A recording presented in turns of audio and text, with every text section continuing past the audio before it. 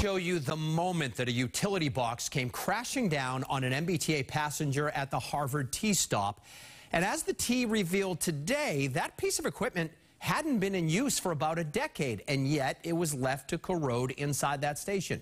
WBZ's Tammy Mutasa explains. Concerning new video illustrates what T riders have been worried about: crumbling infrastructure, putting riders at risk. This time it shows the moments a 200-pound utility box came crashing down and hit a woman at the Harvard Square station. She had to go to the hospital. I mean, it's not a bloody surprise. I mean, look at this place. It's falling apart. It's been falling apart. I've been doing this commute for about 10 years now, and there's been no improvement in the status of this station. It's just been a constant decline.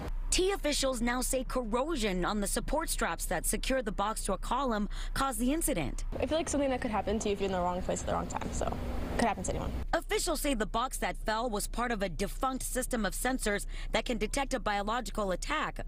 They were part of a pilot program with MIT and the Department of Homeland Security, but they've been useless for 10 years.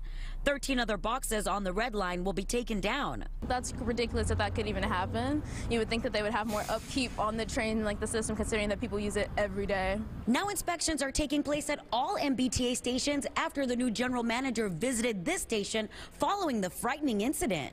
And just this March, at the same station, a chunk of ceiling tile fell right in front of a woman, barely missing her. The station underwent inspections at the time, but riders are wondering why the issues keep happening. What would your message be to the MBTA?